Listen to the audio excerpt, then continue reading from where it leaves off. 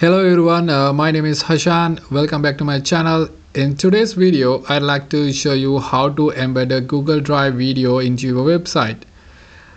There might be a situation where you can't upload a video directly to your website hosting, and Google Drive is one of the best places to host videos for your website entirely free of charge. It also offers great features like ability to add multiple subtitles to the video. Alright, let's go ahead and embed the video into your website. For this tutorial, I'm using my test with WordPress website, and I have randomly picked one of my channel videos for this demonstration. So please ignore the content of the video and the test website. First, we need to upload the video to the Google Drive.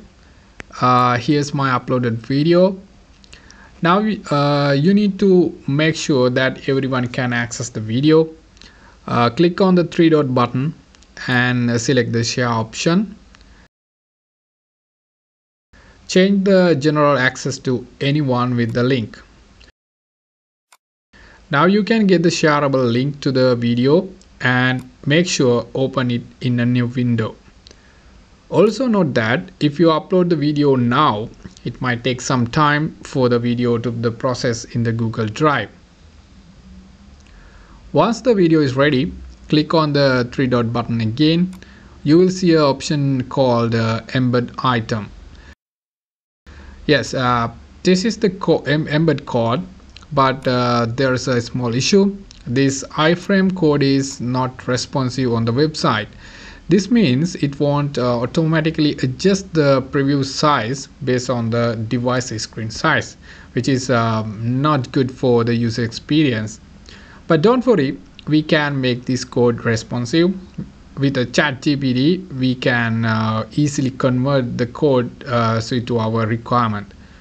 Open the ChatGPT, and this is the prompt I used to get the responsive code. You can follow the same prompt.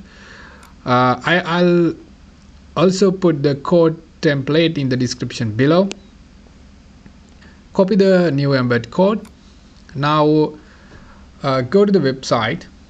I'm going to add this video to one of the dummy blog posts here. Choose your editor platform. Remember, we need to use the HTML editor in the content. I'm opening the page preview. Let's insert the video right here. Okay, make some space and paste the code. Now we have used the HTML editor to insert the code.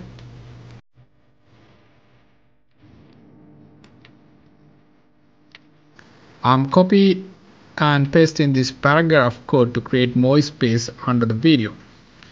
Save it. And yeah, that's it. We successfully embedded the video into the website. As you can see, it's very responsive even in the mobile, and it won't autoplay. So I hope you find this tutorial helpful. If you enjoyed this video, please remember to subscribe to our channel. If you have any questions, feel free to leave them in the comment section below. Thanks for watching, and I'll see you in the next video.